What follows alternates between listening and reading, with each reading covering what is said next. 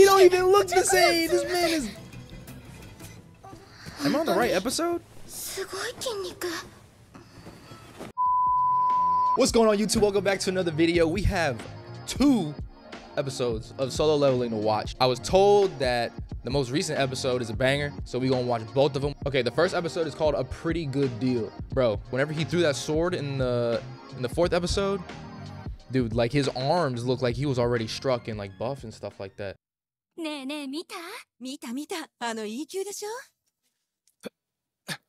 Damn, bro, he's struck, bro. He's struck now. What the?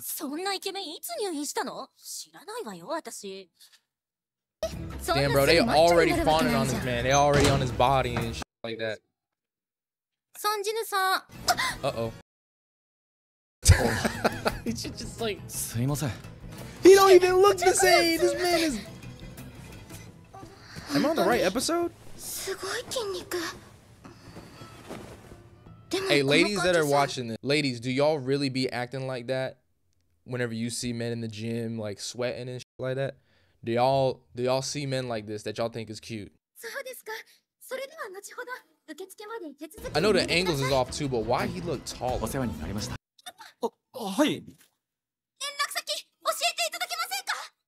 Can I get your number? Oh, he's clueless. Ultra morning news. Okay. What's ultra about the news? I want to see them fight.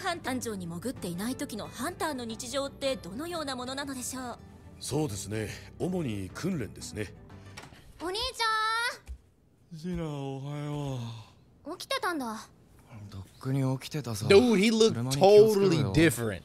Hey, I'm telling. Hey, I didn't mean to pause right there. Yo, if you want to look different, if you want to look better, you need to start going to the gym. And it's not gonna happen in the first month, like this fool right here. It's not gonna happen in maybe in 3 months. You really probably won't see like a total huge difference in 3 months, but you will if you take, you know, a picture from when you started or a video from when you started and every day, so on and so forth, and then compare your first day to your 90th day or that 3rd month. I promise you, you're gonna look different. Yo,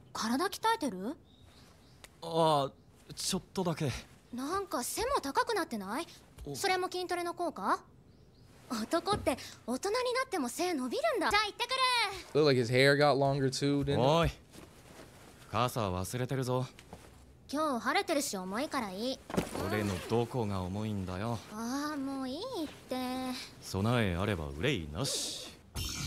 That's true. Okay, let me see these points. Let me see his stats. No fatigue. Strength is at 48. So last time it was at 3. It was at 33 last time. Agility 27.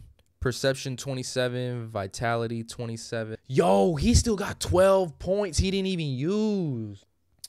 That is a good idea, because let's say he goes into a dungeon and then he needs to put like an ability perk into agility because he's just a little too slow. That'd be a good time to do that. Like, he literally ranking up on the spot. He about to be a bodybuilder for real.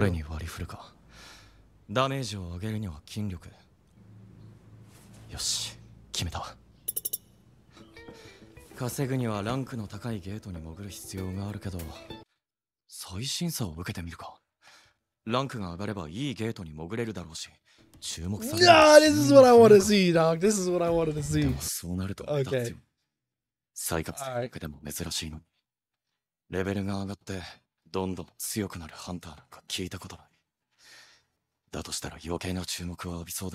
Go ahead. You know it's gonna attract attention, bro. Man, he was killing it at 33 strength, bro. He at 50 now.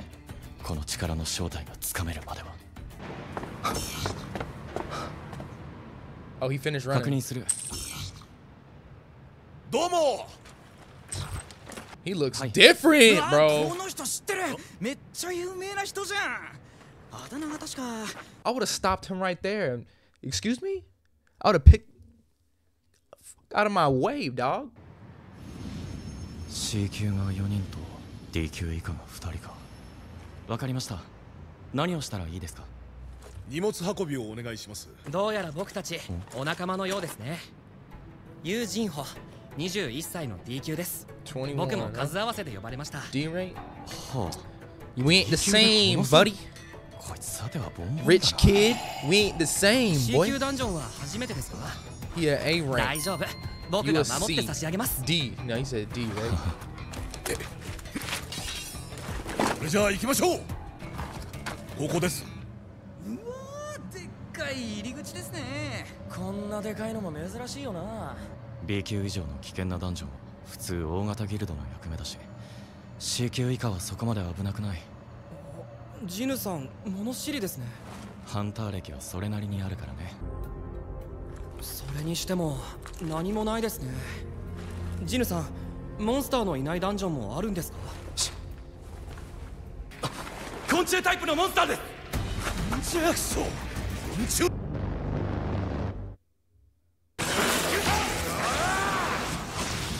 出てください。こっちだ。してるだろう。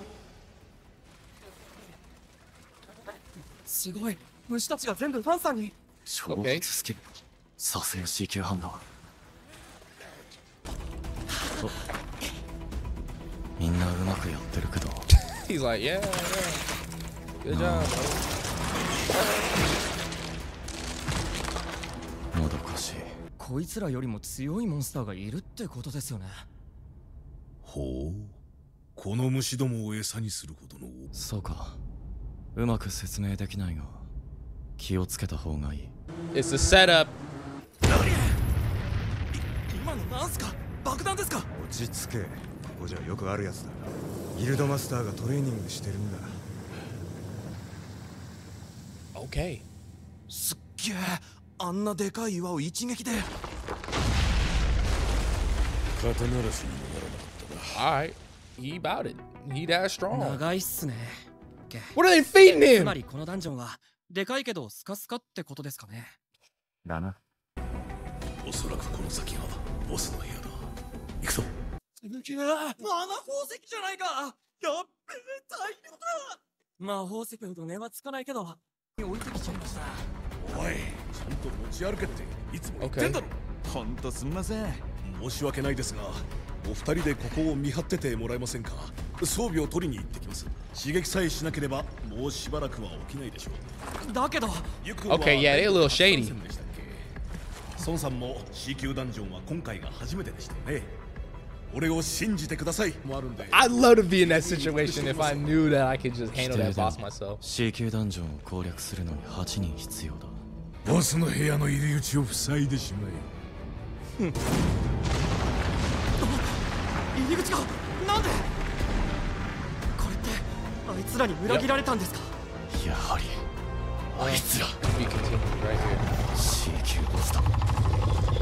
E 級ハンター、文字通り次元が違う。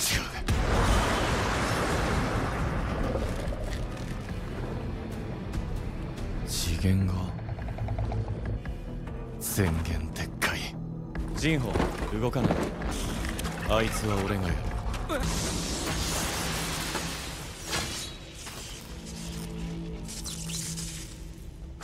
俺が倒すよ。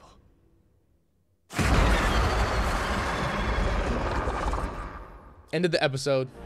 I knew it. All right. We ain't gonna waste no time. We about to get into the next one.